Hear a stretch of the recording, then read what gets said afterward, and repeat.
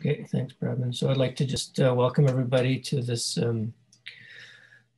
session. It's dedicated to improved tools for prediction of water futures. And so I'd just like to let everybody know that this is tied to the core modeling efforts here at within GWF. So I appreciate all the hard work everybody's done on the core modeling side. Sorry, I'm just bringing up my notes here. I'd like to acknowledge Pravin for helping organize this session and the previous session that Martin chaired yesterday. And as everybody knows, Martin and I are co-leads on the core modeling team. So just want to acknowledge all that effort, and of course, welcome everybody to the talks.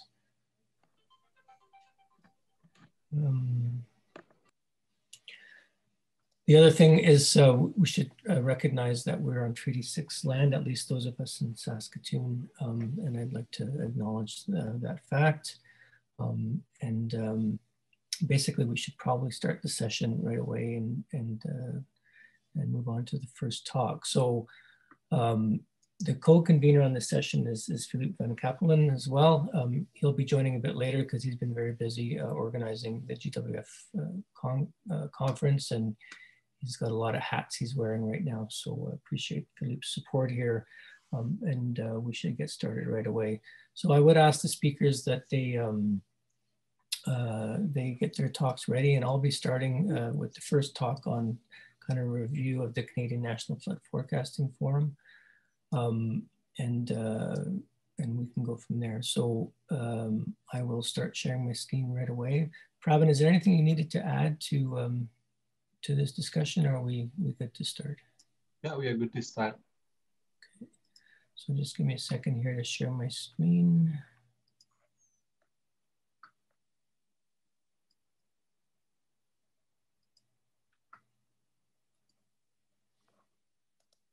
And I'll put it in presentation mode. Okay, is everybody seeing that? Yes. Okay, great. So I just set a bit of context here in terms of this talk. So as everybody's aware, there's been a movement in Canada to develop a national flood guidance system run through the federal government and through the Met Service of Canada. And I was heavily involved in pulling that together over the years. And part of that has been kind of developing this community of practice and getting the provinces and territories engaged. And so we had a second of a series of 2 flood forecasting forums in Canada that occurred recently. So we thought we'd start this conversation by just maybe updating folks on where things are at in Canada. So we had the second annual Canadian Flood Forecasting Forum. It was virtual, obviously, right? And we decided we would focus on some of the efforts happening globally with respect to sort of these national approaches to dealing with flood forecasting, and also highlight some of the work done by ECCC and the research community and where we're going in Canada with our national water model, if you like.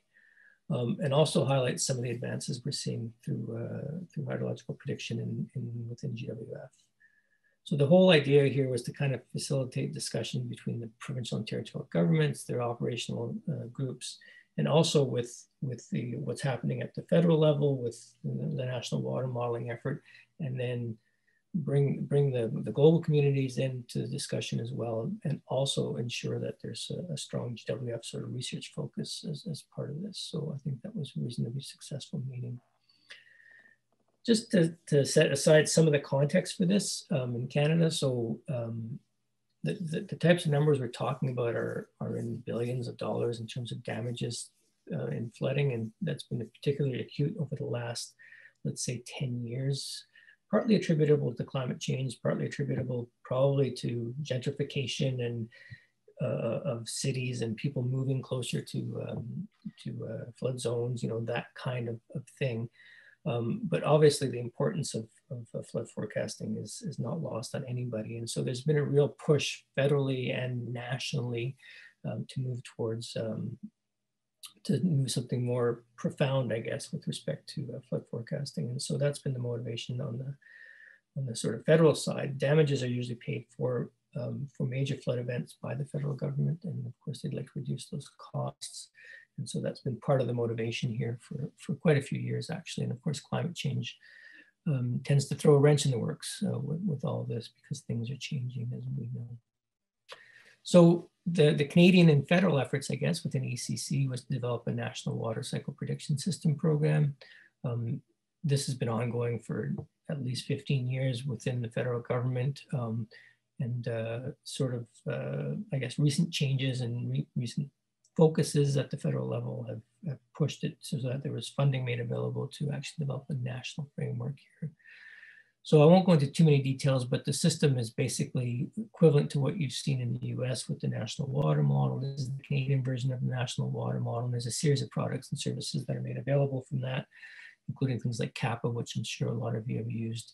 And we have, of course, a deterministic and a probabilistic approach to producing rainfall forecasts. But we're also looking at producing through the water cycle prediction system in federal government, actual flow forecasts on the basin. These are not flood forecasts, these are flow forecasts. I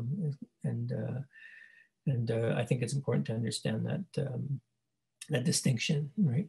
Because flood forecasting is a provincial jurisdiction. So this gives you an idea of the landscape in Canada. Every province has its own forecasting agency or forecasting center. They really don't take advantage of a lot of the efforts coming out of the national weather models or the national water model as it's being developed. And so part of this effort here is really to ensure that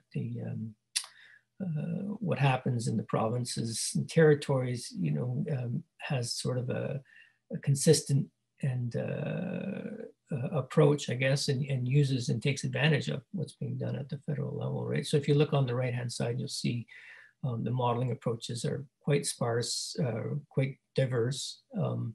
And it really is a series of bespoke models that are run in the provinces. And there's nothing wrong with that. It's just that it makes it an interesting challenge, I think, in Canada to bring everything together.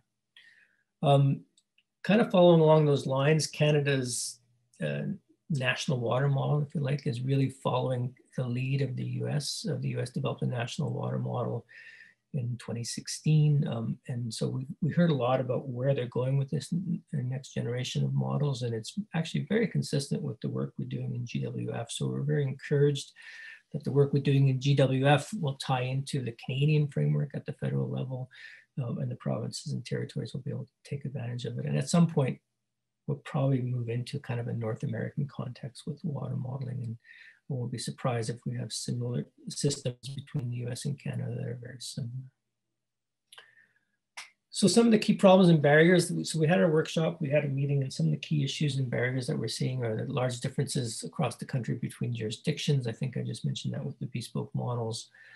Challenges in providing ongoing real-time forecasting operations with additional resources to conduct the research. So the provinces are typically very small organizations with 3 or 4 people. They don't have a lot of time to take in new data products or evaluate them. And so there's a real barrier there. And then, one thing that came out was interesting was that there's a shared challenge that in terms of communication of materials to the public, which I think speaks well to the GWF knowledge mobilization folks. And maybe there's efforts we can make there to kind of move those yardsticks forward. So this is kind of the message we got from the provinces and territories during the workshop about sort of where they're finding problems and issues. In terms of using the ECC National Water Model, again, this was sort of directed towards provinces and territories. Capacity to ingest products and services was a problem. So there's a role, I think, for GWF there, and research communities. There's lots of issues with some of the precipitation products, and there's really a need from the provinces to be able to evaluate some of these products and maybe provide feedback back to organizations like ECCC on the quality of their products. And so part of the motivation is to generate a bit of a way forward to make sure there's communication between the research community, the provinces and territories, and those responsible for flood forecasting, and the national entities, like the federal entities like ECCC, to make sure that there's kind of a feedback loop between the systems. but there was overall a positive reception to what ACC is doing and certainly to what GWF has been doing as well. So there was a widespread sort of support of developing a community of practice, which is likely gonna materialize out of this second workshop. So that's encouraging. There really is a need to provide kind of a two-way feedback between the federal agencies, the provincial agencies, and maybe develop a national approach, and which gets us thinking about where we want to go with the Canada Water Agency. A lot of work in GWF focuses on wikis and GitHub and making things available and making things consistent. A lot of great work that you'll hear about later on model agnostic workflows and that kind of thing. And so there's clearly a demand for that coming from the provinces as well. So that's encouraging. And then of course, there's a desire to see advances in modeling make their way into the national framework, but also into the local bespoke models that the provinces are using. And one sort of common theme that came up time and time again, and this has been addressed largely by people like Carl Eric Lindenschmidt and Pravin and others on operational ice jam forecasting. So that was the common theme that really came out. And another one was on the assimilation of snow information. And then the third one was really focused on, okay, what are we doing on the seasonal side? So these are sort of common themes that came out of the workshop. So very encouraging for us in GWF in that we're actually thinking about all these things and moving these things forward. And the community of practice will really help us kind of move the yardsticks forward. So really encouraged by the meeting. I was glad to see so many GWF folks at that meeting, and we're sort of plotting the path forward, I guess, from a research perspective with our provincial and federal partners. So I will leave it there, and I think that puts me on time. And so are there any quick questions, I guess? There was one quick question about the slides from the previous meeting, which I answered online. I don't see any other question at the moment, so we can move to the next presentation. Okay, so I'll stop my share here. And sorry, I got screens all over the place here. So Pravin, can you prompt me on who the next speaker is? Because I don't have that up just yet. The next speaker is Louise Arnold, and she has a presentation on quantifying streamflow predictability across North America. Okay, thanks. Louise, please go ahead. The floor is yours. Thank you. Thank you so much, Al and Pravin. Sorry, I needed to unmute myself before sharing this again. All right. So thanks for the opportunity to present here. I'm Louise Arnold. I'm a postdoctoral fellow at the University of Saskatchewan, working at the Canmore Cold Water Lab in Martin Clark's team. And I'll present today on the seasonal side of things that Al introduced already. So on quantifying streamflow predictability across North America on sub-seasonal to seasonal timescales. And this is work that I'm closely collaborating on with Andy Wood at NCAR, Vincent Fortin and Vincent Vionnet at ECCC, and then Al as well at the University of Calgary. So a sub-seasonal to seasonal streamflow forecasts represent critical operational inputs for many water sectors and for society. I put a few images on the side here. For example, hydropower generation, reservoir management, agriculture, and then also, of course, flood early warning and mitigation. But sub-seasonal to seasonal hydrological forecast skill is still limited, despite many advances in relevant capabilities. So that includes hydrological modeling, for example, which we're going to hear about a bit more from a few speakers, including Wouter. So to build a continental domain forecasting system that has value locally, given these limitations in skill, we first have to understand, quantify, and communicate that streamflow predictability. So the aims of our work here are twofold, really. The first one is to produce North America-wide sub-seasonal to seasonal hydrological hindcasts. And then based on these hindcasts, we can quantify the sub-seasonal to seasonal streamflow predictability over the continent. So we're at the moment developing two different workflows for seasonal streamflow forecasting in an ensemble context.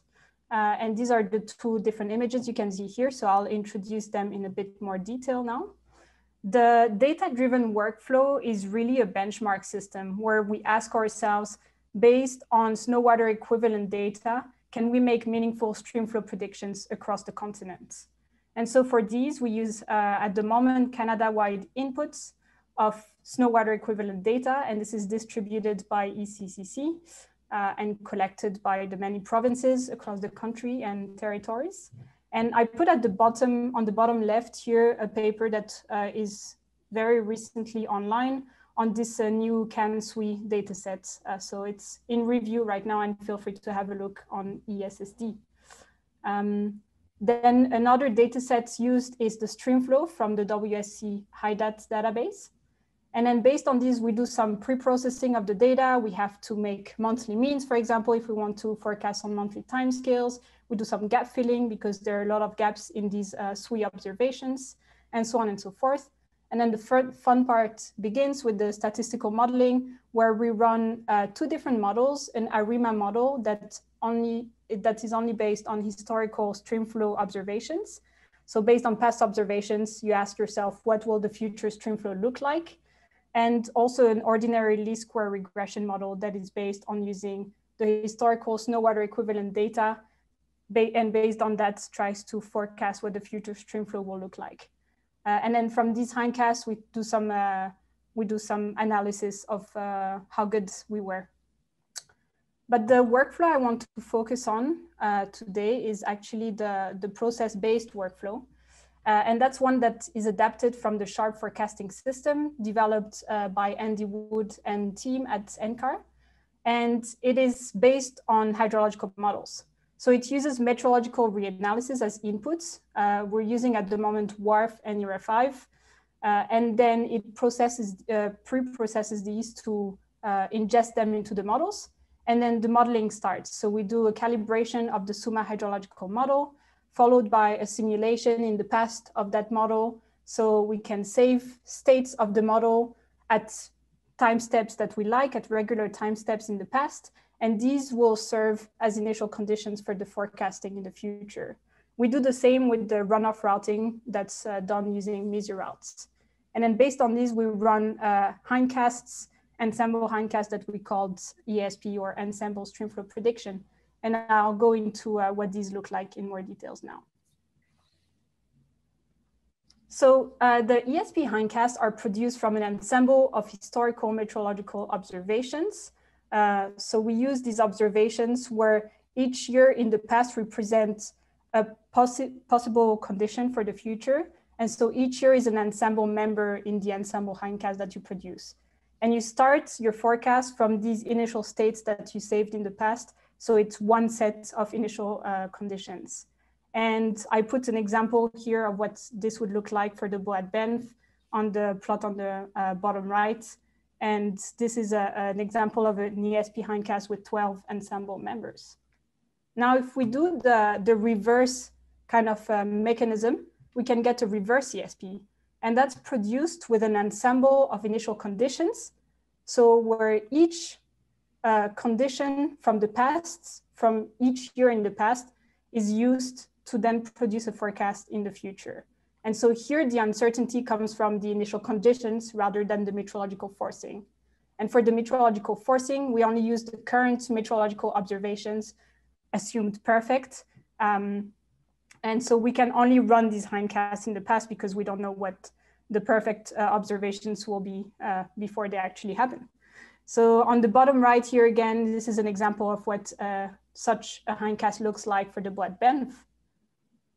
And now for the predictability analysis parts, we use a method that is called EPB, that stands for endpoint blending. And I put on the bottom right a few links to some literature that describes the method in more detail if you're interested. And so that's a sensitivity analysis that is used to explore the sensitivities of the streamflow scale to errors either in the initial hydrological conditions that I talked about or in the meteorological forcings. And so it uses the ESP, reverse ESP hindcast, and the simulation climatology that you ran in the past to calculate your streamflow scale elasticities. What these scale elasticities are is the gradients or the improvements that you can get in your streamflow scale, either by improving your initial states, so that would be the formula in orangey yellow, or by improving your meteorological forcing scale, and that's the one in blue. If your streamflow scale elasticity is positive, then you can expect positive impacts from improving either of these components of your forecasting system on the streamflow scale. If it's 0, no impacts. And if it's negative, you can expect negative impacts on your streamflow scale. And these results are really important because we don't have to guess anymore how to improve our streamflow forecasts, but it can help us instead guide resources for tangible improvements in the streamflow forecast scale. So I'll show you what some of these results look like. These are preliminary results for the BOAT Banff again, and therefore 12 years of hindcasts produced on the 1st of May of each year in the past with up to 6 months of lead time. So that's in days on the x-axis here on this plot. And so you can see the scale elasticities, which I described. In yellow, the elasticity of the streamflow scale as a function of improving the initial conditions of the forecast, and in blue as a function of improving the meteorological forcings. And what you can see is that this varies per lead time. So it tells you which component of the forecasting system you should improve to get an improvement in your streamflow scale at what lead time. So you can see that for the first month and a half, maybe, your meteorological forcings have more influence on your streamflow scale. And so improving these forcings would lead to better streamflow scale at the end of the day. So you can see that this varies per lead time and time of year as well.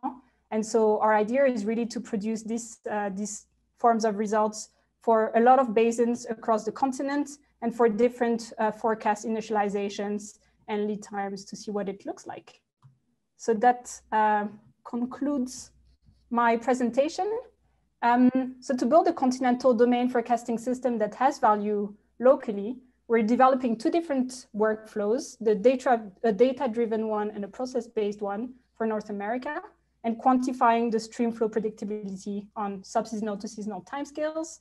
And future work will include upscaling these testbeds to the whole of North America.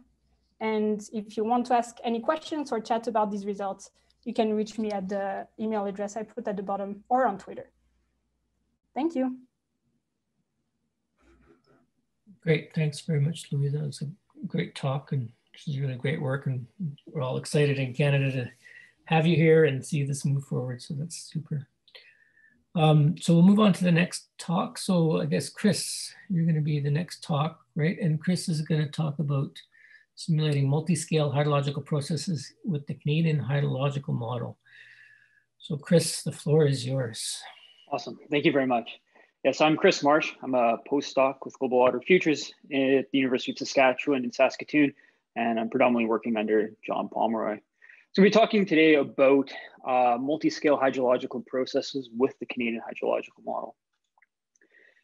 So just in brief, to kind of set what I'm going to talk about, CHM, the Canadian hydrological model, it's a next generation model under development for Global Water Futures. So I'm going to kind of talk about its current status, some forecasting work that I've been doing with it, and then the longer term, putting the hydrology into CHM, or putting the H into CHM. So the current motivation, and it's really the motivation that's guided my work to date, is really focusing on high mountains and the models that need to account for the substantial spatial temporal heterogeneity in the mass and the energy, and being able to accurately represent this. Trying to model and simulate and estimate these heterogeneities, it really motivates the use of snowdrift resolving scales. So that's kind of perhaps 0.1 meter to about 200 meter length scales. To really get at that horizontal advection that leads to the heterogeneities we observe.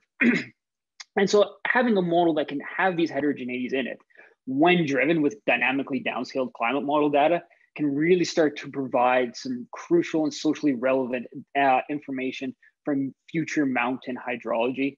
And then this is really at the local scales that are important to folks. So having a model to use for these types of predictions and going after these explicit heterogeneities really motivates using an explicit distributed model. So that's what the Canadian hydrological model is. One thing that's a bit unique at how it represents the surface topography. So instead of using a constant fixed resolution everywhere, such as you'd have with a raster, it uses unstructured triangular meshes. And specifically, the triangles are sized in a way to best represent the underlying heterogeneities in the landscape. So this can be topography, this could be vegetation, this could be other surface or to a certain extent subsurface characteristics. By having variably sized triangles, it allows you to have heterogeneities and the resolution kind of where you need it. So perhaps along ridge lines, you'll have smaller triangles to capture that really short lens scales you'd observe. And then you can have larger triangles in areas with less heterogeneity. In addition to this surface representation, it's also bringing a way to have a really flexible model structure that allows for ingesting additional and existing code. So if you have models that already exist, you can easily bring this in. And what this allows us to do is we kind of rigorously test model hypotheses, quantify uncertainty, do model falsification. And I'll give an example of that later. LoRa CHM, like I said, it's really focused to date on mountain processes. And so that's not to say it's not applicable elsewhere, but that's kind of where the story starts. So lots of downscaling meteorology routines and accounting for really important processes that we observe, such as slope and aspect, terrain shadowing, mass transports of blowing snow, including sublimation, avalanching, and then of course, snow force interactions such as sublimation, subcanopy, snowmelt energetics, and interception. So an example of some work where we're going after these snowdrift permitting scales is some work I did with Vincent Vionnet. So this is modeling about 1,000 square kilometers around the Kananaskis Valley, just a subset, which I'm showing here. This is at that snowdrift permitting scale of 50 meters. And the model was run using GEM 2.5 kilometer weather prediction as its input. And then these model results were compared to snow depths obtained with aerial LiDAR. And then it was also compared with a satellite derived snow persistent index, with the idea that if we want to apply these to really broad regions, not just these more smaller 1,000 square kilometers, but if we want to apply this to like continental scales, we really need to be relying on some of these satellite indices to be able to gauge whether or not the models are working. And so those persistent indexes just give an idea as to, is there snow in this area? So it doesn't give you the depth, but it gives you some of that spatial heterogeneity and a metric to compare. So I'll play the animation here with, you can see some regions noted in different colors. Really the take home here is if you're not including any type of redistribution, you miss out on a lot of heterogeneity. So on the left figure, there is no blowing snow, no avalanching. So you can just see very homogeneous snow covers. There's a little bit of sublimation loss along the ridge lines, but in general, you overestimate the upper elevations and you miss all that really important mass transport from the high elevations to the low elevations. In the middle is the result with wind redistribution as well as avalanching. And so you can see we're starting to build up those heterogeneities. We have really windswept locations, creating drifts that then avalanche into the valleys. And then on the right are LiDAR observations of snow depth. So kind of changing tactics a little bit here, the idea of looking to forecast. One of our colleagues, Nick Wand, who was a postdoc at University of Saskatchewan, he set up this initial idea of snowcast, which I've kind of continued along the way. And it's daily runs of CHM for an area west of Calgary in the Rockies. It uses GEMS 2.5 2-day as well as, and as well as a 7-day forecast to produce SWE as well as snow depth estimates. So the idea with this is we have a way of running CHM on a daily basis in kind of like this quasi-operational format. And the idea is to expand this to Western Canada, to include blowing snow, and then to extend to other GWF international partnerships through like GWEX in Arch, such as like the Andes, High Mountain Asia, and really short-term, the North American Cordillera. So you can see this at snowcast.ca. And in an effort to kind of continue to progress this and expand the domain and have more relevant and more easily interactable data visualization, I've been working on what I'm calling Snowcast version 2. So this is moving all of the runs from kind of a workstation we have cloistered away somewhere to the GWF compute infrastructure using a new web UI-based leaflet interface. So you can zoom in, you can interact with it, you can see the places that are associated with the forecasts. It's also at a much larger domain, about 186,000 square kilometers. And then we have ongoing collaboration with the core visualization team to further improve these visualizations. So you can see that at snowcast.ca/v2.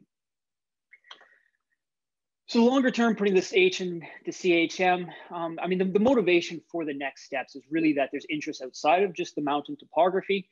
However, you know, the basins such as the Canadian prairies, it may not lend themselves well to an explicit spatial representation, such as, you know, you're explicitly representing every small pond, right? I mean, there's some compute limitations here and initial condition limitations that are just going to prevent some of those approaches to be highly successful.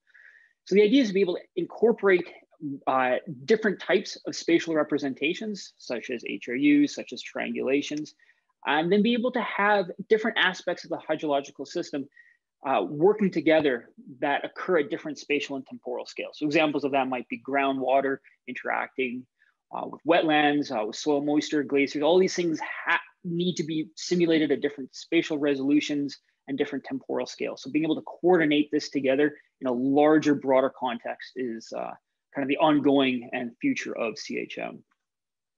So towards this, let's kind of step back and really make the point that CHM is really a model development framework. So it's assembling and operating a model from various building blocks. And a large portion of CHM is just actually coordinating that flow of information. So as a result, CHM really is a hub and spoke coupler. So you have all these components, perhaps a snow model, a canopy model, that are all interacting together. And this has been really good, but it's because I'm not able to expand to different spatial representations and really link the different temporal scales. It's a bit limiting. So we need to take and improve that. So that's this idea of a hierarchical coupler. And so the idea here is to really be able to have different levels of process representation. So to be able to have kind of like a do-it-all representation. So for example, canopy model, be able to have more explicit choices about sub-process representation in that, and then be able to take that to something more complex, perhaps at the flux parameterization level, and be able to orchestrate different models and different sub-process representations with different amounts of black boxedness working together and linking those. And so if you come in and say, I have a canopy model that I'm very happy with and I want to work with that, that's something that can fit and slot into perhaps a per flux decision snow melt model. So to do this, this hierarchical coupler is really going to take some new novel approaches. So to set the context for this, to be able to handle this, all of the numerics for the solutions of these flux parameterizations will be optionally within a coupler. So what this allows us to do, and I'm just going to go top to bottom in this diagram, is be able to take our building blocks, and this will just start with perhaps a SUMA canopy model that's at a flux parameterization level. The coupler then has the state equations that correspond and then does the numerical solution. It can then coordinate this with perhaps Snowball, a snowpack model. Now this is an existing model that's been ingested into CHM and it handles its own numerics. And so in this case, the coupler only needs to coordinate the flux and the states and doesn't need to do the numerical solution. And then you can start building this up and inserting these couplers at multiple locations to be able to build up that more broad model. And perhaps here the dotted dashed lines here represent more of that surface representation. Could then through the coupler be able to orchestrate different spatial and temporal resolutions for, let's say, a glacier model. And by having the numerics in the coupler, it's really going to kind of enable an unprecedented flexibility and numerical performance and error control in our solutions. So just bring this together in summary here. So CHM is multi-scale representative snow process in the mountains, and the inclusions of snow redistribution by blowing snow and avalanching is critical. I'm going to bring this to Snowcast to provide kind of a quasi-operational snow depth and sweep forecast that includes blowing snow for large spatial domains at a high spatial resolution. And this is really enabled through ongoing high performance computing improvements. And then going forward, work in progress has SUMA within CHM for the hydrology, and taking that to that next step for including more of the hydrological processes. So that's everything. Thank you very much. Okay, great. Thanks, Chris, for that, and very exciting work for sure. And just to keep our water quality colleagues engaged, this actually does have a downstream effect, right? And so Wouter will talk next about efficient and reproducible Earth systems models. So we're now sort of narrowing it down into the water quality categories, and you'll hear later on from Luca about some temperature modeling and some water quality modeling next generation as well. So these do all tie together. I just want to make sure water quality colleagues are comfortable with the conversations here. And so we can move on. And I think the next talk will actually really kind of brings a bunch of things together in terms of how we need to create efficient and reproducible Earth system models for a variety of purposes. And so Wouter, the floor is yours, please. Thank you. Cool. Yeah, thanks, Al. I think that's an excellent way to describe this work. We've heard about the model internal dynamics from Chris. We've heard about what you can do with the outputs by Louise. My work is more about how you actually get the inputs for your models in a way that is both efficient but also reproducible. So this is a collaboration between a bunch of different institutes, and special thanks goes out to the CompHy core team who have actually been using my code and pointing out a ton of tiny things that will make life better for everyone. So to start with, what are workflows and why do we need them? So typical modeling studies in computational hydrology, at least, have a bit of a reproducibility issue in the sense that these results, you typically need to take them at face value because they cannot easily be reproduced. Someone has investigated this recently, and they estimate that between 1 in 200 or 1 in 20 of all modeling studies are reproducible. So that is horribly low. That's a really low number.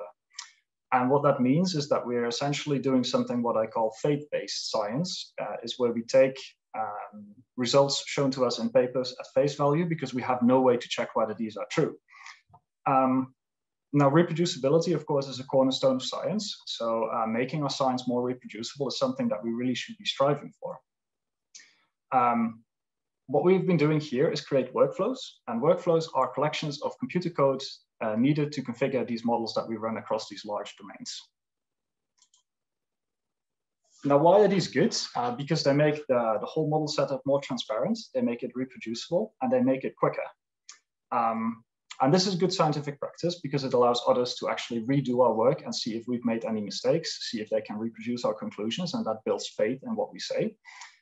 It's easier to keep track of the work that's being done. It makes revisions more efficient. It makes collaborations easier, and especially in a group like CompHy Core, where there's a lot of different people doing different things, but the internal models are quite similar. These efficiency gains can be quite large. So what I'll be showing in this talk is an example of the workflow that I've set up for large domain Earth system modeling, using the SUMA model as the Earth system model of choice, and using MISO routes as the routing model that we connect to SUMA. So this is a bit of a sketch of how the data flows in these models work. So we've got some input data that is converted into model setting files. And then we've got some model source codes. These give us simulations. And finally, we do some analysis on these simulations. Now, if we look at what's actually specific to these models in this entire workflow, that's this dark gray area here. So these models are pretty particular about how they want their inputs, what these inputs should be. But despite the large number of blocks in this dark gray area, a lot of the model setup time is actually spent in this light gray area, which is data downloads, data pre-processing, converting possibly outdated satellite data formats into these newer formats that current generation models actually use. And it's not uncommon to hear people say that about 80% of time is spent on model setup, leaving only 20% of the time to do science. And ideally, we would want to have that at least the other way around. So what we've been doing here is, this is my overview of what is needed to get a basic SUMA and MISO route setup running. We'll zoom in on a part of this later, so don't worry that these boxes are not super readable. But what we've been doing here is divide these tasks into things that are really specific to the models. So these are the generation of the particular input files that the models need. and tasks that are more model agnostic. So that would be the light gray stuff up top. And model agnostic tasks, they do not actually depend on the model being used. And thus any code that does these steps in light gray can theoretically be shared by beyond the SUMA user group. So this could be quite useful for people who are running, I don't know, Vic, Mesh, any other type of model that you're actually interested in. So looking in a bit more detail, we'll zoom in on these model agnostic steps just to have a bit of a look. And this is what we're dealing with here. So this is mostly data preparation. These models, they need some form of forcing data, which needs to be downloaded, possibly merged if the file sources come from different sources. They need some geospatial parameter fields. There's elevation data like a DEM, land classes, soil classes, that kind of stuff. There's often a geospatial step in between where we map the source data at its native resolution onto the model elements that we want to use. So this could be rescaling grids, but also mapping gridded data into catchment areas. And these steps, they can be quite time consuming. And especially if you're a novice modeler, never having worked with these types of models before, this can be really confusing. So what we've been trying to do is make sure that the code that we have here is quite straightforward, that it's very modular, that every step has its own bit of code, has its own inputs and outputs, just to make sure that this is very easy to use and very easy to expand beyond the test case that I'm showing here. Obviously, ideally, this will become a community effort where it's not just me making this code, but we let this code out into the wider world and it can be used and expanded on by others. Now, the scope of my example implementation is, it does not include domain discretization and it does not include parameter calibration because both of these are very active scientific fields, and including up-to-date and relevant methods for all the purposes that people could possibly have in this single workflow is, in my opinion, not feasible. So what this workflow example really focuses on are the steps that are commonly not really mentioned in the literature, and that's the data pre-processing. So what we expect to do is users have their own shapefiles of the domain they want to work with and the river network that connects their model elements. And then the workflow goes through and it downloads forcing data, it does geospatial parameter pre-processing, it creates all the input files that the models need, it runs the simulation, and it does some basic post-processing of outputs, and that gives you something like this. Data goes in, simulations come out. Excellent. This code is all stored in GitHub. And that has a real benefit in terms of reproducibility because the modeling setup that I showed on the previous slide, that contains several terabytes worth of data. Sharing that data is completely infeasible. So instead, we share the code that generates the data. It's way more space efficient, and it allows people to redo our work. It also allows active development, and I'm not sure if you can see, but there's an issues tab here on GitHub, and that number is not 0, meaning that people are actually using my work and pointing out where it can be made better. Now, one of the key principles that we've used here is to really cleanly separate the code on the one hand that generates data and the folders where the data goes in on the other hand. This makes it quite easy even for novice users to see what goes where. And it prevents issues where data and code get mixed up. This is much more clean. And we set things up in a way that if you want to generate a basic modeling setup, all you need to do is modify a single text file. That's what we call a control file. And this contains information about your shapefiles, information about where the data needs to go, the temporal and spatial resolution of your domain, and a bunch of other things. And it means that if you update this single script and run through the entire workflow, you don't actually need to change any of the code, and it will get the information it needs from this particular control file, and it will put the new data where you want it.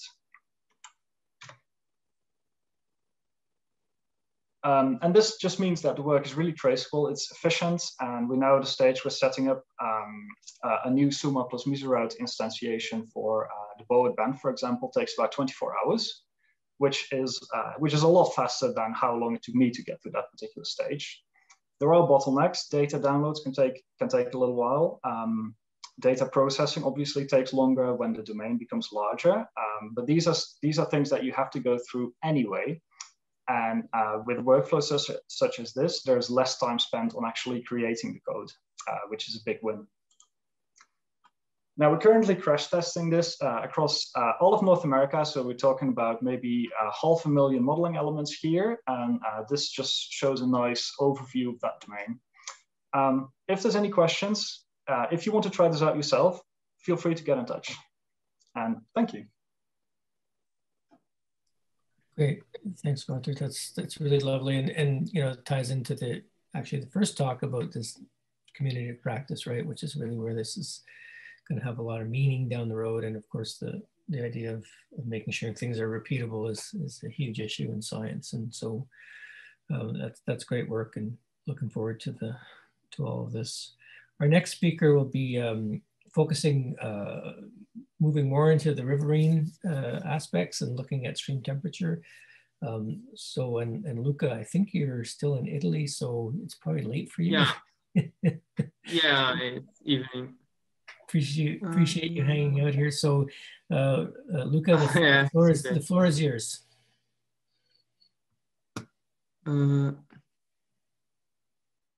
Yes, I'm sharing the screen. Can you see it? Yeah, thanks.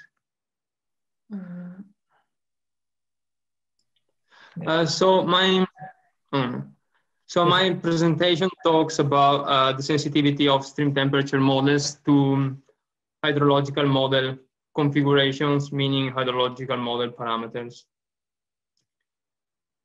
So we have that deterministic stream temperature models are generally coupled with hydrological models from which they get basically the hydrological inputs they need to calculate the heat balance for the stream. However, despite the well-known uncertainty for the hydrological model parameters, only a single hydrological model configurations is generally considered to force the stream temperature model.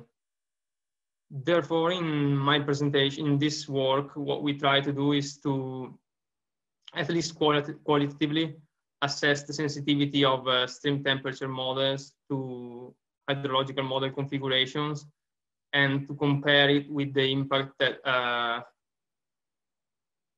of stream temperature model parameters and see. And basically what we want to see is if using a single hydrological model configuration to force a stream temperature model is a justifiable approach or not. So the study site is the Grand River watershed, which is the largest watershed in southwestern Ontario. It has an area of about 7,000 square kilometers, precipitation about, annual precipitation about 1 meter, and average air temperature 5-6 degrees. The land use is mainly agriculture, and it's a highly regulated catchment with several dams for flood control and power production. The study period spanned from 2005 to 2012, and first 4 years are for calibration, second 4 years for model validation. So in this study, we couple the hydrological model mesh with the stream temperature model RBM to simulate the hydrological and stream thermal cycles. Why did we choose these two models? First, because they have been both widely used and successfully used in medium and large scale studies. Second, because they are both gridded models, and that makes easier the coupling process. So a brief introduction about mesh. Mesh combines the land surface scheme class with the river routing system contained in water flood. Inputs are meteorological factor grid. We have global parameters and parameters that varies with, especially with land use and soil type. Main output are daily stream flow in channel hydraulics and groundwater contribution that are used to force the stream temperature model. Model calibration was done against 4 sites distributed along the main stem. We considered 3 objective functions looking at different aspects of the hydrograph. And we basically derived 3 scenarios, hydrological scenarios, hydrological configuration, sorry. Each one maximizing one of these three objective functions. And if you think of that as like kind of a Pareto front, this would be like the three extreme models. There are 44 parameters to calibrate it, and we use the DDS algorithm with the 3,000 simulations in total. These are the results we have for mesh. We have kind of results in line with the other hydrological studies in the Grand River watershed. And as you can see, the three configurations, which are the three lines, green, red, and blue, they have like very different like stream flow. And the difference is not only in the magnitude as you see here, but also in the contribution of different area to the, in different proportion to the stream flow. And so we will use these three configurations to force the stream temperature model. Brief introduction now for the stream temperature model. RBM is a one-dimensional stream temperature model that uses a semi-Lagrangian numerical scheme. Main inputs include hydrological data, in this case, daily data and 5 kilometers grid, and other hydrological data that comes from mesh. Output are daily stream temperature.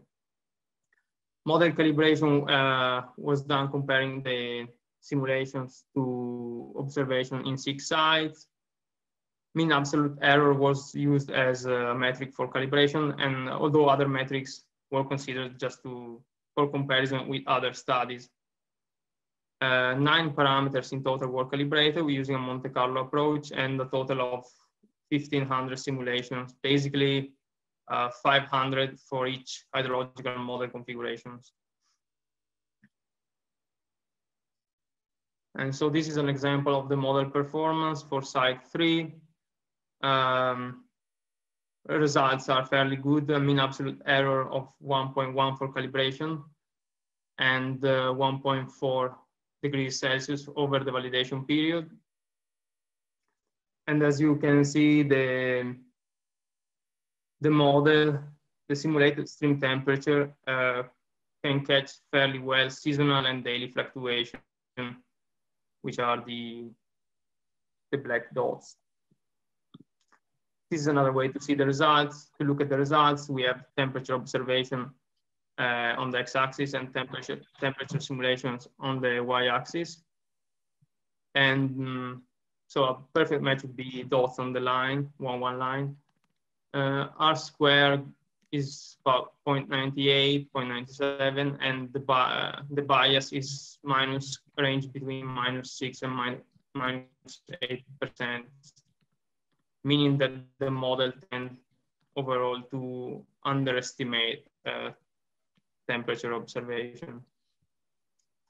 So this is like the final slide where we try to answer the initial question. So we have the, in the x-axis, we have the 3 hydrological model configurations.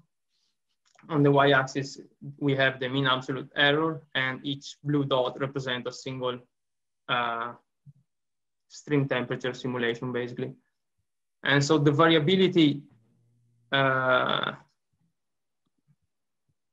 we see laterally is due to the hydrological model configuration, and the vertical variability instead is due to the stream temperature model parameters. And so what this aims to the temperature model parameters are much higher, much larger than the variability due to hydrological model configurations, which is very negligible for the best performing models. And if we consider the median, which is the black lines, it's about 0.1 degrees Celsius, so very kind of irrelevant. So in conclusion, the take-home message is that our results seem to justify the use of a single hydrological model configurations to force stream temperature model. Although these results we think is constrained for, is only valid for this type of resolution, so medium large scale models at daily stream temperature, at daily time scales. And we don't think it's kind of true for shorter time scale, for example. And so that's all for me. And if you have any question, thanks for. Great, thanks, Luca. And again, thanks for staying up so late. We're taking this later in the day. Yeah, if there's any questions, put them in the chat and we'll probably roll around at the end to a couple of questions. There's one for Wouter here that we'll ask at the end. So we'll just move on to the next talk and ask the panelists to maybe stick around for a couple of questions at the end. So next speaker, again, along this theme of sort of advances in modeling, we'll hear from Diogo Costa with Environment Climate Change Canada on his view of the next generation of water quality models. So Costa, the floor is yours. Diogo, the floor is yours. Okay, can you see my screen? Yeah, put it in presentation mode. We should be good. Yeah. All right, yes. So the title is Towards Next Generation Water Quality Models. And then the vision is through the coupling of flexible hydrogeochemical frameworks. So there are two components, the biogeochemistry, two well-established called regions hydrological models. So I'll break down this title a little bit as I go through the presentation. Because there are two very important aspects here. And when I mention next generation, I think it's important to highlight that science, modeling, and computer science itself evolves over the years. So it's important that every 5 to 6, 7 years, let's say, we look back and we restructure these codes to follow a more updated and more modern approach in terms of computer science. So some of the people that have been involved in this include myself, Al, Chris Spence from Environment Canada, John Pomeroy, Martin Clark, and Ray Spitaria. So the first thing I want to mention is the outline and how I'm breaking this down. So the first piece here is the highlighting some of the challenges in terms of background hydrology. So we need the hydrology for water quality modeling.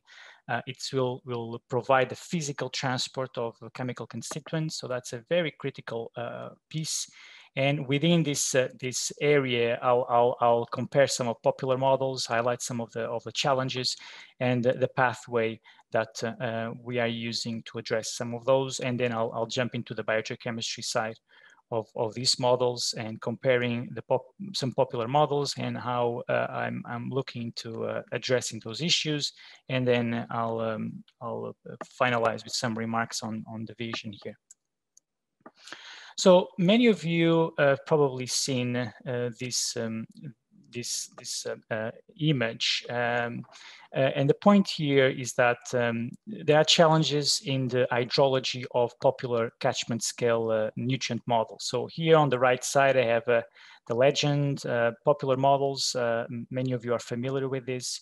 And then what we looked here was to assess what is the hydrology that they are computing, and so you can see, all of them account for the basic things related to cold regions hydrology, including snow accumulation, snowfall. So this is the way you interpret. So this is the process. You just look all the way down here through this slice, and you see the colors that correspond to the models here. So you can see snowfall is represented by all models, soil temperature, snow melt. So these are the basic aspects related to cold regions hydrology. And that's the reason why they were selected for this comparison study. But then when you look at other processes, such as wind redistribution of snow, none of them accounts for this. runoff infiltration in frozen soils, which is critical for erosion. For example, during the spring freshet, it's ignored by most of the models. And so, for example, rain on snow as well. So there are some challenges here. So I think one of the issues here is that all of these systems are being developed completely detached and coordinated with the hydrological community. So it seems like it's a completely independent effort. So we need to develop these hydrological systems within our water quality models. And so that creates, two challenges. It's the hydrology plus the chemistry. So the approach to look into this is to, these are some of the recent advances in looking into the transport component. So we are not looking at the biogeochemistry, we're just looking at the transport piece. And so one of the areas that is highly neglected by all of those models is snow chemistry. And so we started looking into that. There was a model we developed called Pulse. It's coupled to CRIM, the Cold Regions Hydrological Model, as well as Snowpack. And we tested this to a number of case studies, including in Canada, in North America, in the United States, in Svalbard. And you can see some of the simulations here. I can just walk through this quickly. This is snow melt concentration. So the quality, the concentration of melt water as it exits the snowpack. The concentrations are here. This is time in hours. And you can see that it's characterized usually by an initial pulse, and then you can have a second pulse as well. And this has to do with a process called snow ion exclusion. So the model is capturing that transport process quite well. And then these are the concentrations in the snowpack itself. So this is the depth of the snowpack, and this is time, and the dots correspond to observations. And in the background, we have the model simulation. So I think we did very good progress in terms of snow chemistry, and this is an ongoing work.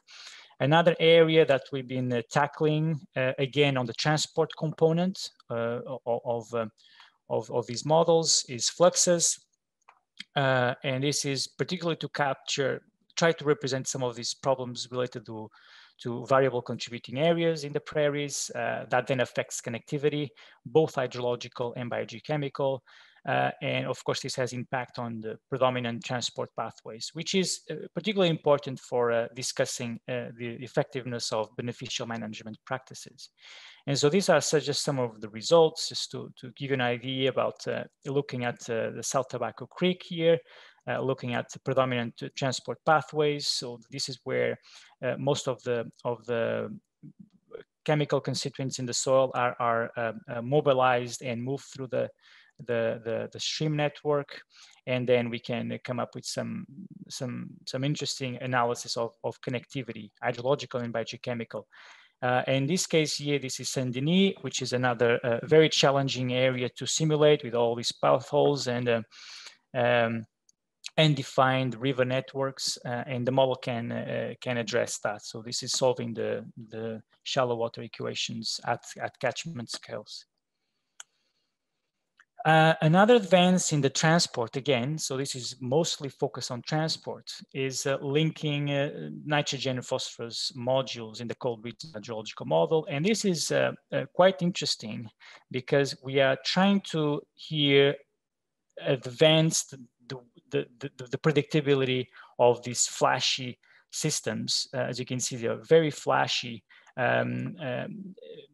And they are extremely difficult to simulate in terms of the timing and the magnitude. So I think we did some good progress here. We implemented this framework for nitrogen, which accounts for a number of chemical species, mineral and organic, fertilizer input, atmospheric deposition, plant residue, and all of these chemical transformations, and as well for phosphorus cycling in CRIM. So we are here trying to validate the model against two hydrological variables and four water quality variables. So I think it's also a very challenging objective, trying to have all of these variables being validated and tested. Now, if we look at the biogeochemistry, comparing again these popular models that I mentioned before, we can see that they represent different chemical species in different ways. So we have here mineral, organic, hype, lumps all the mineral components, nitrate and ammonia in dissolved inorganic nitrogen. In terms of the organic, it simulates dissolved organic nitrogen, and then lumps fast decaying organic nitrogen and slow decaying nitrogen. Inca, for example, just ignores the organic component. It deals with it through sinks and sources, so it doesn't explicitly simulate that. So you have a variety of approaches. So if you use the criteria of having, okay, I want the best hydrology possible. Let's say I'm going to choose Inca because he has the best hydrology possible. Then you might be limited with the biochemistry that it offers in a very general way. So you always have to come up with this compromise, and you're not benefiting from the best hydrology possible for the region. And so so the issues that we found are that the reaction networks tend to be implemented in models. They are hard-coded and static, and they tend to be deeply embedded in the code. So it's very difficult to actually debug them, to make them module, to extract them from the hydrological code. And then they depend as well on the initial motivation of the model developers. As you could see, they are designed in different ways. So you have to accept them or not. You don't have much choice. We cannot easily change them, and they might not reflect dominant processes needed. And as well, we might have challenges with validating those models if they are very complex. For example, if we don't have the data necessary. So I'm just showing here some print screens of some biogeochemical frameworks implemented. This is the one implemented in SWOT for nitrogen and phosphorus, which is actually quite similar to the one that I implemented in CRIM. But you have here some approaches that can be a lot more complex, dealing with electron donors and acceptors, such as MyLake, Inc as well. And so you have all of this spectrum of frameworks that are implemented. So what we want to address are exactly those issues. So each model uses their own conceptual model, which can be simple, others can be more complex, some requiring a lot of data, others will require less. But it's a fixed conceptual model, like I mentioned before. And often when we try to model and deal with field scientists, we realize that they have a deep knowledge of how these processes should be represented. But because we have a framework that is completely static, we can't change it. It becomes often a problem of communication and also trust in the modeling exercise. So we want to address that as well. And also, if we think that it's important to represent more species, more biogeochemical cycles at the same time, if we select one of those tools, we will be limited by what that tool offers. So what we want to do is to develop something that is flexible in terms of reaction networks. So the idea is just we can simulate something that is, we can design a framework, and it can redraw, improve, and adjust, and easily being able to simulate that. It works it's a very similar rationale as a previous speaker talking about the workflows. It's actually a very similar to that those lines of thought. So what we developed was a model called OpenMWQ, where we can design these biogeochemical conceptual frameworks. And I'm just providing some technical information here, which is not really important, but basically just to say that we use a file type called GraphML, which can be edited in any in a number of free software editors. And I'm just going to show you here how this looks like. You can just download this YED. Diogo, we will have to wrap up. So. Yeah, sure. So it's very easy. Just start designing it, and then create the framework, and then you have a number of supporting scripts that will allow you to implement this in the model. Okay, so the idea here is to tackle the transport component by coupling the model to well-established hydrological models such as CRIM, SUMA, and CHM, and basically have a coupler and wrapper here linking the two models. And in terms of the biogeochemistry simulations, having then this OpenWQ that allows for flexible design of these frameworks. And yeah, that's it. Thanks, Diogo. So yeah, that's very exciting, and I think it ties in well with a couple of the other hydrology talks. So this is really moving the yardsticks for core modeling. So that's great work. Thanks, Diogo. And remind people they can ask questions on the Q&A, so feel free to do that. And we'll go to the next speaker right away here. So the next speaker is talking about nitrogen legacy, and Kimberly Van Meter from the University of Illinois at Chicago. The floor is yours, please. Thank you. Yeah, let me go ahead and get my screen shared here. And I guess I tricked you a little bit. I am talking about water quality here, but I'm going to give you a little bit more of a phosphorus focus today.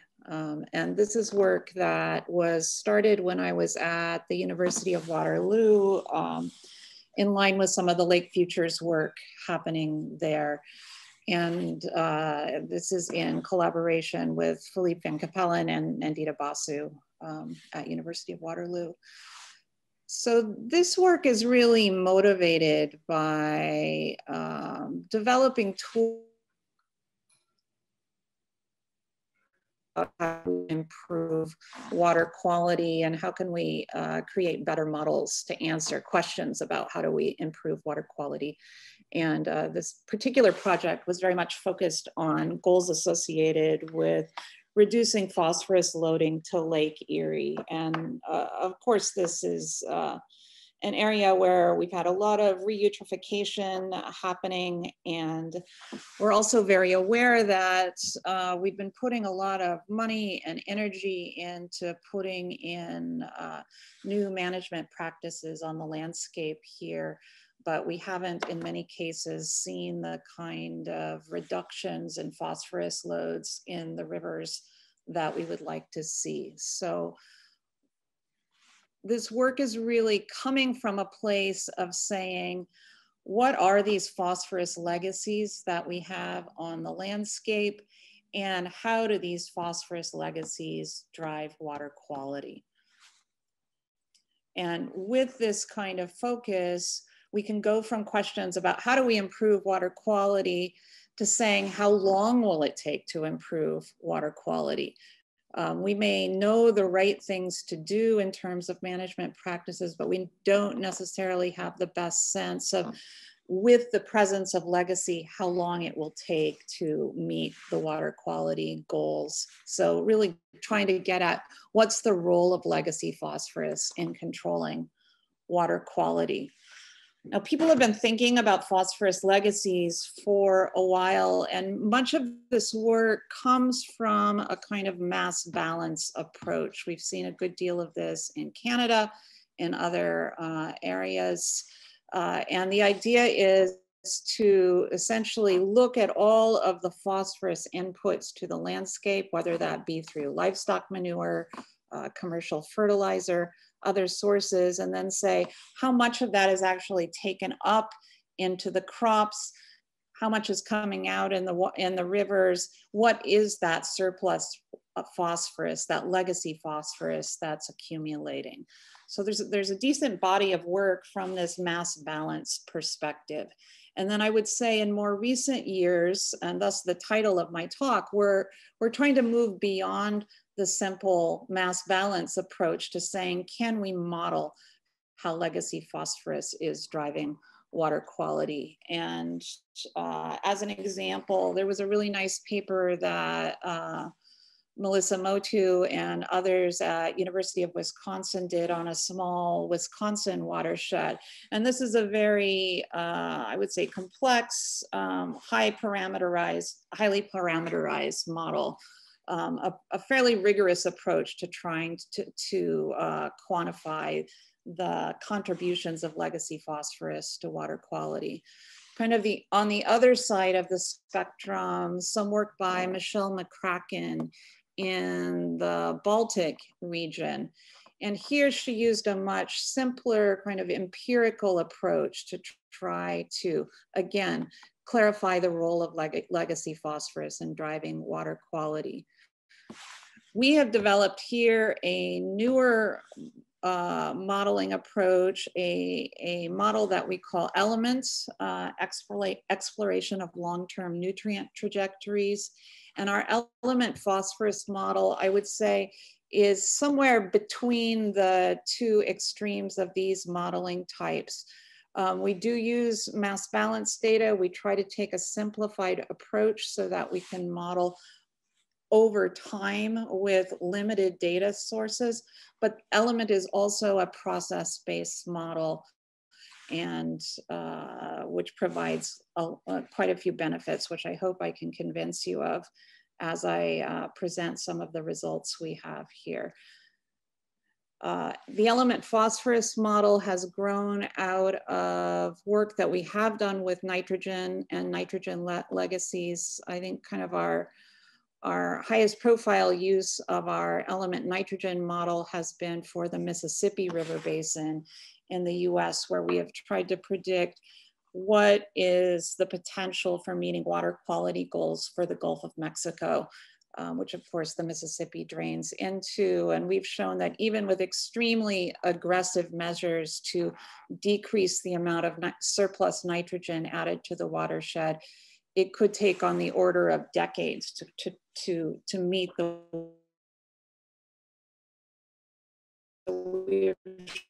nitrogen. That can certainly have a very large effect in terms of timeframes to achieve water quality goals.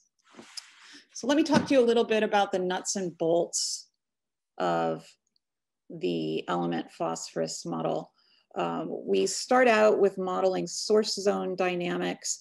And in many ways, we've borrowed from approaches used with the century model, HYPE. We've used some similar processes there. Essentially, we're looking at how phosphorus moves through the source zone in terms of an active pool of organic matter, a passive pool. We've got mineral phosphorus, and then we're able to model runoff and erosion, as well as leaching to groundwater, to the subsurface. Really crucial to this portion of the modeling is development of a phosphorus surplus data set. And we run this model over a period of a couple of 100 years. So it is not trivial to develop these long-term input data sets. So that's a big part of the model development. As I said, we explicitly model runoff and erosion. We take into account explicitly wastewater effluent coming into the river system. For groundwater transport, we use a travel time-based approach, and these things then come together, allowing us to predict phosphorus trajectories at the catchment outlet and to take into account the kind of time lags that would occur with sometimes these long transport pathways and with the development of legacy phosphorus within the soil zone in riparian areas, et cetera. Okay, so that is our modeling framework here. In this work that I'm presenting here, we focused on the Grand River watershed, and I think Luca gave kind of a nice introduction to the Grand River in his talk. And one of the things that's interesting about modeling here over this long time period is you can see here, we've got pretty significant changes in land use, decreases in the amount of agricultural land, but very large increases in population density over this period. So very much changing human impacts as we go along. In the model, we pay very close attention to domestic phosphorus sources because human waste and detergent phosphorus, particularly from the 70s up until several decades there where there was not really sufficient regulation of phosphorus in dish detergents and laundry detergents. So all of this is taken into account here. And you can see here with some of our results, this kind of peak in detergent phosphorus that occurred in the 70s. Human waste phosphorus continued to increase over time. But we also here are taking into account treatment levels in the wastewater plants here. So you can see a real peak in wastewater inputs in the 70s and then a decrease later on. We put this into context of entire watershed phosphorus surplus trajectories, where we're taking into account not just that domestic phosphorus waste, but also the agricultural inputs here. And I'll show you what just that long input trajectory looks like here. So we see, again, a peak in surplus magnitudes around 1980 and a bit of a decreasing trajectory then. So our question is, how does this relate to what we see in terms of riverine phosphorus trajectories here? So here I show some of our modeled results. You can see here our model predictions and uncertainty bounds in the black and actual measured loads in red here. And we're able to show how we have decreased loads here, but are still well above the baseline levels that we would have seen prior to about 1940. Now, one of the more interesting things that our modeling approach can do is show where legacy phosphorus has been accumulating within the watershed. And not surprisingly, we see largest accumulation amounts in soil. We also see accumulation in landfill, relatively small amounts in groundwater. So interesting here, you can see if you look at the total surplus magnitudes and in terms of what's then been released to the river, we see only 4% of those net inputs have been exported to downstream waters. So the watershed itself is a very strong filter. The soil is a very strong filter. One of the things that we've been interested in is reservoirs and riparian zones. We're able to predict accumulation here. This is kind of synergistic with some other work where we're actually taking sediment cores in the reservoirs to try to quantify surplus phosphorus accumulation there. And our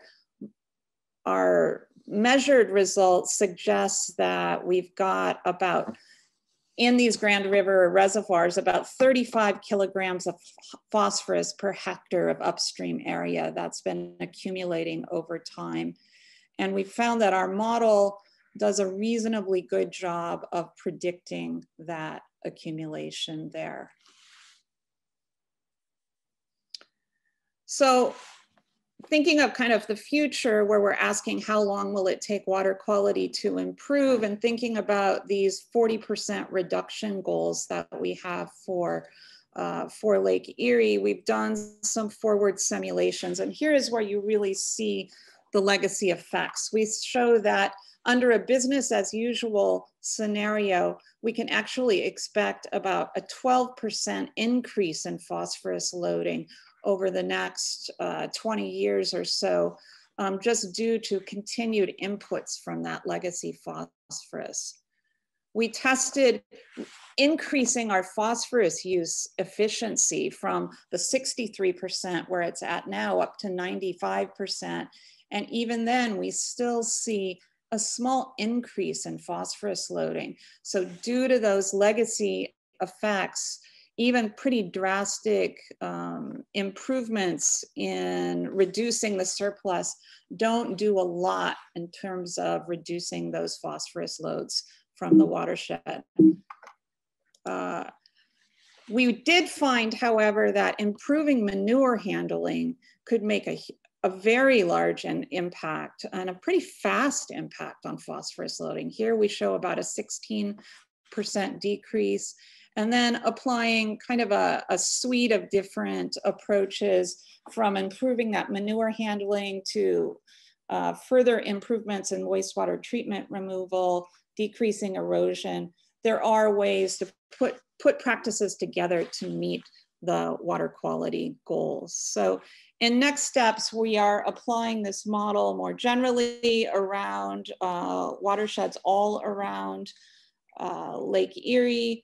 We're trying to take into account more explicitly the effects of reservoirs and wetlands and the phosphorus legacies associated with those. We are integrating these reservoir nutrient legacies into the element modeling framework and doing more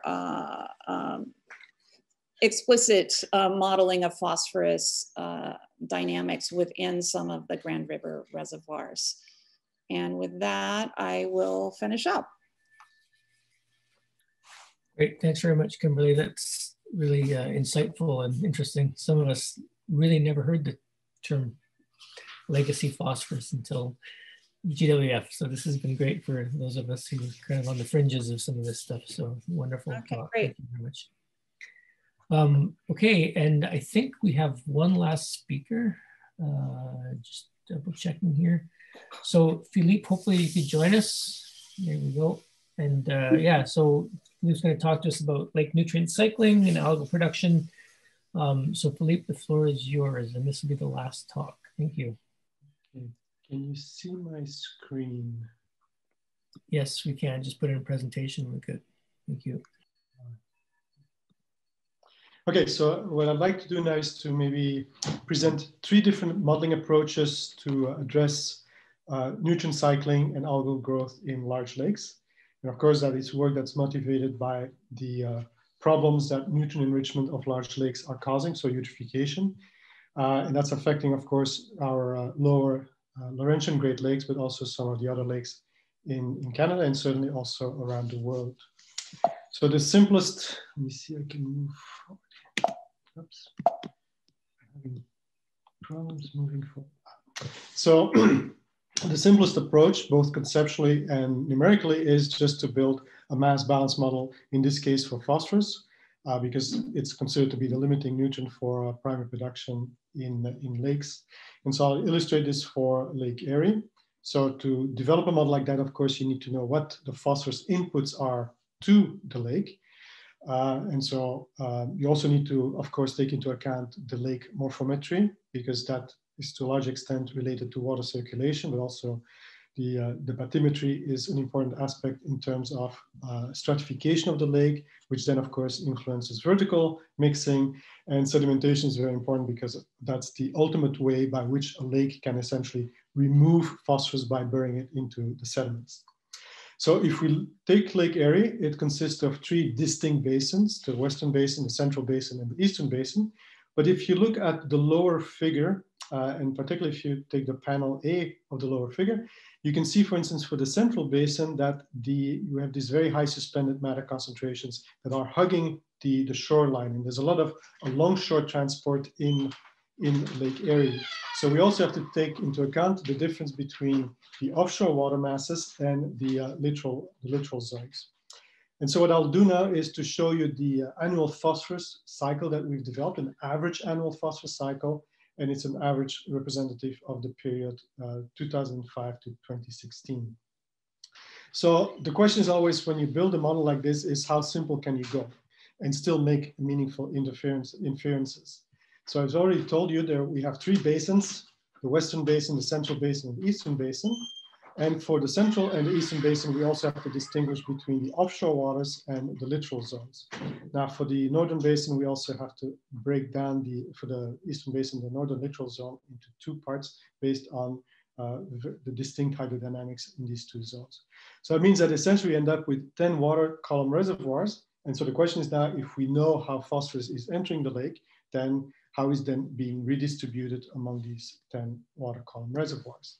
And so that very much depends on the circulation, the water circulation. So the first thing we have to build then is an annual water cycle, which represents the net flows of water between these 10 different compartments. And so if you look at this picture here, without going too much into the detail, you can see, for instance, that if you look at the flow of water from the Western Basin to the Central Basin, About half of it is direct transfer to the offshore waters, and then the other half is more or less equally flowing into the northern and southern littoral zones. Transfer of water from the central basin to the eastern basin is along the shorelines again, and there's actually a return flow from the offshore eastern basin to the central basin. So you can see that we have fairly already at this level, we can see that we have quite a complex water cycle.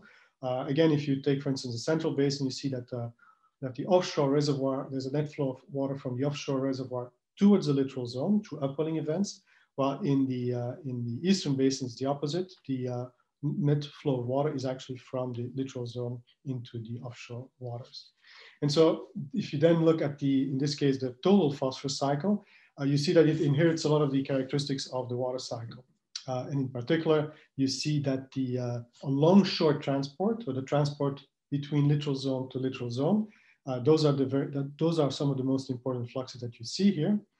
What you also see, for instance, in the central basin is that the offshore is a source of phosphorus for the littoral zone. So these upwelling events that happen are bringing phosphorus from the deeper part of the central basin and bringing it to the littoral zone. The opposite is true for the northern littoral zone in the eastern basin, which is actually a net source of phosphorus for the offshore waters. So what you get here is kind of this average, long-term, very broad scale picture of how phosphorus entering the lake is basically being redistributed. Now, Kim just talked about these reduction scenarios, so reducing essentially the phosphorus inputs to the lake. With this kind of mass balance modeling approach, we can then see how, at least on the longer term, so on the yearly to decadal to essentially century time scales, these reduction scenarios then translate into changes in the redistribution of phosphorus in the lake and also in the lake phosphorus levels. But that doesn't give you much insight into the processes that are really controlling the cycling of phosphorus in the lake itself. So for that, you have to go to more sophisticated modeling tools. And in particular, what you can then do is to have a more detailed representation of the ecosystem processes and that link that to the hydrodynamics in the system. So I want to illustrate this for Lake St. Clair. So that's that body of water that's in between Lake Huron and Lake Erie. So it receives water from Lake Huron through the so-called St. Clair River, which is really a connecting channel, and it discharges water into the western basin of Lake Erie via the Detroit River, which is also a connecting channel. And there's of course also a bunch of tributaries, both on the Canadian and the US side, that also bringing water and in this case also nutrients into Lake St. Clair. So we use this model LCOM KDM. So it's essentially a coupling of 3D hydrodynamics model to an ecosystem model where we have the various processes representing nutrient cycling, but also the phytoplankton dynamics. And so the results, or we focused on this year 2009. And essentially one of the questions we want to ask ourselves is, of all the phosphorus entering Lake St. Clair in 2009, how much of it actually stays in the lake? How much is retained in the lake, accumulation of the sediments, versus how much is then transferred to the Detroit River and ultimately to Lake Erie. And so what we find for this particular system is that resuspension deposition plays a big role in the phosphorus retention. And that's because it's a fairly shallow lake. It also tells you that we can expect, because resuspension deposition is very much then wind related to the wind strength and the wind direction, that we are expecting very big differences from year to year, because we have years when we have very strong winds and years which we have less winds. But for 2009, we find significant retention of phosphorus in Lake St. Clair. 17% of the total phosphorus entering the lake is actually retained in the lake. And for soluble reactive phosphorus, so the more bioavailable fraction, it's actually 35%. What we can also do with a model like this, we of course did, is to ask the question, well, if you look at all the phosphorus atoms that are flowing from the lake into the Detroit River and mix it to the Lake Erie, how many of these atoms are actually coming from the different tributaries? How many of these atoms are actually coming from Lake Huron? You can't do that experimentally because you can't distinguish these phosphorus atoms, but with the model you can actually do that. And we find, for instance, that the different tributaries, the tributary phosphorus loads are retained differently. And in fact, the tributary loads are more efficiently retained than the phosphorus load from Lake Huron. So a lot of the phosphorus entering the western basin of Lake Erie actually is coming or are coming from Lake Huron. Okay, but the problem, let me go back to this. The issue, of course, with these models is that it has a very detailed representation of processes. But as Diogo also touched upon in his talk, I mean, first of all, in these models that are the processes are fairly fixed. So you have to assume that all the models that are in all the processes that are in your model are the ones that are actually relevant. And also that the representation of these models, of these processes, that the representations are included in these models of these processes are adequate for your purposes. So there's a lot of model structure uncertainty and model parameter uncertainty that accompany these type of mechanistic models. So an alternative approach is say, well, let's forget about, or let's make no assumption about how the system works. Let's just have a fully data-driven approach. And so we've done this for Lake Erie, for the three basins separately, and for Lake Ontario. And essentially, we look at, as response variable, the surface water chlorophyll A, because we can derive this from satellite data, so we can get these relatively long time series, high resolution time series chlorophyll A data series. And so the question we were really asking is, well, we know that there is a lot of inter and intra annual variability also in the hydrometeorology of these lakes. To what extent can we link changes in the response variable, changes in the chlorophyll A concentrations, to changes in these hydrometeorological parameters or variables? And they're listed here in the box here. So surface water temperature, watershed land surface temperature, precipitation, cloud cover, evaporation, runoff, wind speed, wind direction, maximum ice extent, the ice duration, and the tributary inflows. And so essentially what you do is now an optimization exercise where you try to derive the optimal algorithm that allows you to predict the chlorophyll A concentration based on these various variables. Now we know that, for instance, if you look at the ice cover, it varies a lot from year to year. If you look at the temperature distribution, also varies a lot from year to year. It varies a lot within a single year. So here, for instance, if you look at the lower right-hand side, what you see here are the chlorophyll A concentrations from 2002 to 2016. The dots are the observed data for Lake Erie. And the black line is actually one of these machine learning algorithms that is essentially predicting the chlorophyll A concentration. Just visually, you can see that we do a very good job with that. Now, without going into the details, we used several machine learning models, adaptive boosting, extreme gradient boosting, etc. But the principle is always the same. You take a portion of your data and you use that data to train your algorithm, to train your model, and then you use the rest of the data for testing. And what we find is that for the three basins of Lake Erie and Lake Ontario, 90% of the chlorophyll A variability can be explained by variations or variability in surface lake temperature, watershed lake land temperature, river inflow, evaporation, ice duration. So these are all variables that are very much climate related. And in particular, also the surface lake temperature and the watershed land temperature are very strongly correlated. So now you can take your algorithm and make a prediction towards the future and say, okay, well, if we have certain scenarios of how, say, the surface lake temperature will vary into the future, how ice duration might decrease into the future, if you build that into impose that to your algorithm, then indeed we see that chlorophyll A concentration should actually start increasing with the predicted global or local, I should say, regional climate change. So what we see here is that indeed there is a climate driver of the chlorophyll A concentration and probably also of the eutrophication in general. Okay, so I presented three different modeling approaches. They differ in their complexity, they differ in their temporal and spatial resolution, they differ in their data demands, but they're all complementary in the sense that they allow you to answer different questions. So for instance, if you're looking at the impact of long-term phosphorus input reductions, then the mass balance phosphorus model will allow you to give an average response in terms of what might happen to, for instance, the phosphorus concentrations in the different portions of the lake. If it's about diagnosing the relative importance of different processes or forcings, then the coupled hydrodynamics ecosystem model is probably the more relevant one. And if you want to forecast variations, algal abundance at a relatively short timescale, so interannual, seasonal to monthly, then the machine learning model will be I would say, the more appropriate approach.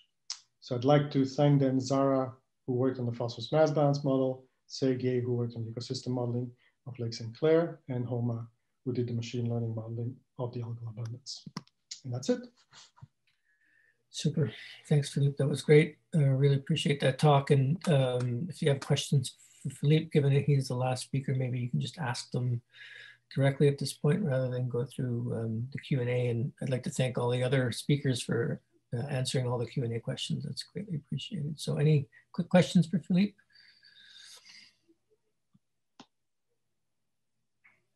Okay. I don't see any questions, so I can't see everybody, of course, but okay. So I think with that, I just a couple of closing remarks. One, it's great to see the sort of the marriage, I guess, if you like, of the water quality and hydrology folks in this work, and you know, the importance of bringing things together. I'm really intrigued by the way all the communities are thinking about sort of model agnostic frameworks and moving things forward, and really sort of tying the two disciplines together. So that's really encouraging, and probably, Philippe, we could argue that that's one of the major outcomes of Global Water Futures, is bringing these communities together in kind of a new and novel way. So I think we've made some great strides and progress on that front. So kudos to everybody who gave the talks today and who are seeing the larger vision here about maybe bringing the communities closer together over time. So that's great. I think with that, I don't know if there's any last minute comments. Philippe, as the co-convener, would you like to say a few words at the end? I think you said it very well. It's really to see where the connections are, where the strengths lie for different modeling approaches, different modelers also, and try to really kind of see how we can speak to one another. And I think always to think about, we don't develop models for the pleasure of developing models, or we do get pleasure out of it, but it's really what are the questions that we're trying to answer? What are the big issues? And clearly, I think that came out very well in this session today. Yeah, great. Thank you. Okay, so once again, I'd like to thank all the speakers for taking the time to be with us today and the great presentations, and look forward to upcoming results, and look forward to meeting everybody face-to-face one day, which would be nice. So, okay, take care, everybody. I think with that, Pravin, any last minute logistics, or are we good to close off the meeting? Yeah, we are good to close off the meeting. Thanks, Al. Okay, so take care, everybody. Stay safe, and yeah, enjoy the rest of the GWF conference. Thanks, Pravin, especially for all your hard work in pulling this together. Much appreciated. Take care, everybody. Bye.